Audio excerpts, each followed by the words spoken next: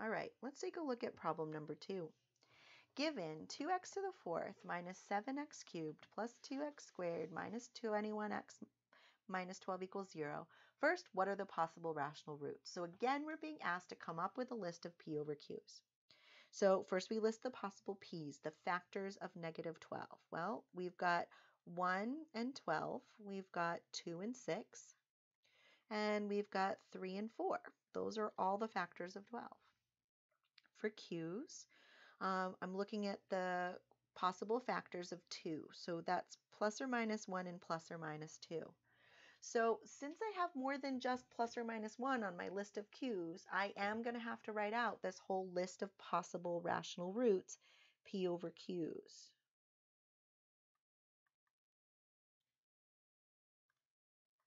So my p over q's, first, everything would be divided by 1. So that's just my list of p's. So I've got plus or minus 1, plus or minus 12, plus or minus 2, plus or minus 6, plus or minus 3, and plus or minus 4. But I also have each of those things divided by 2. Well, 1 divided by 2 is a half, so I have plus or minus a half. 12 divided by 2 is 6, and I already have plus or minus 6 on my list, so I don't need to do that again. 2 divided by 2 is 1, and I already have plus or minus 1 on my list. 6 divided by 2 is 3, and I already have plus or minus 3 on my list. 3 minus 2 is 3 halves, though. I don't already have plus or minus 3 halves, so I need to add that. And then 4 divided by 2 is 2. That's already on my list, so there's my list of possible rational roots.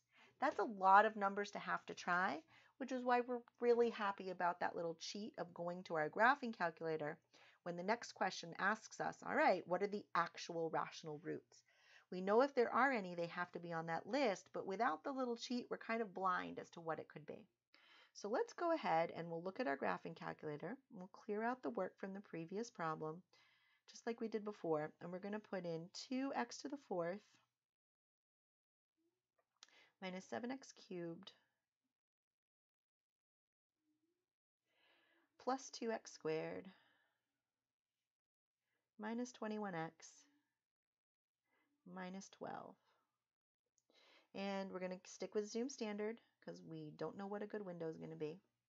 And we see what happens. All right. Now, my only caution would be that it could go out as far as 12, and I can't see to negative 12 and positive 12. So I think I would zoom out just a little bit further. I'm going to let it go to like negative 13 and positive 13, so that if it's crossing way out there, I'll see that, although I suspect that it's not. Yep. I only see 2 possible real roots here. There's something happening between negative 1 and 0, and it looks like there's something happening at 4. So when I'm thinking of my sketch, I might want to zoom out and get a better picture, but I basically know it's coming down here, something's happening, and it's coming back up. It looks like this is between negative 1 and 0, and it looks like this might be at 4. So I'm going to start with 4. Because starting with my easiest integers is the easiest place to begin for my synthetic division. So doing my synthetic division, I can see that I do get a remainder of 0. So I have confirmed that x equals 4 is in fact one of my rational roots.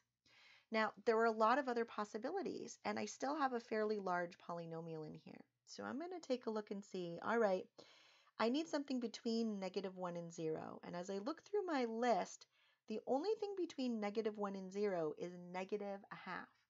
And we know we don't do synthetic division with fractions.